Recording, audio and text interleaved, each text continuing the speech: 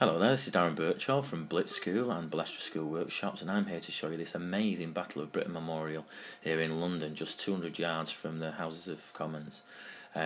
This memorial is a really modern thing. It just depicts in sculpture the incredible turmoil that people had in July to September 1940 when they had to cope with the onslaught of German planes attacking us, and the RAF planes were outnumbered 3-1, but we still managed to win the Battle of Britain. It was incredible, and you can see the sculpture depicts the struggles of people at the time. St Paul's, which was surrounded by a ring of fire and became a symbol of defiance because it never actually burnt down during the war. It was absolutely amazing.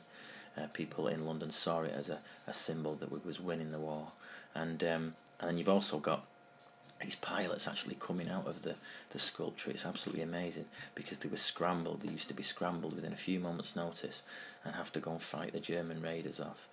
And the sculpture also shows other things as well. It's not just the pilots, it shows it's all about the support services. So these people here, the amazing air crews, and a lot of them were women as well, who would replace a Spitfire engine in 12 hours overnight if it was damaged.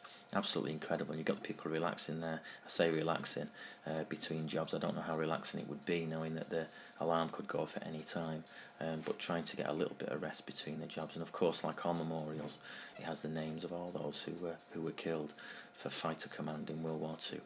So I hope you enjoyed looking at that. That's a Battle of Britain Memorial here in London.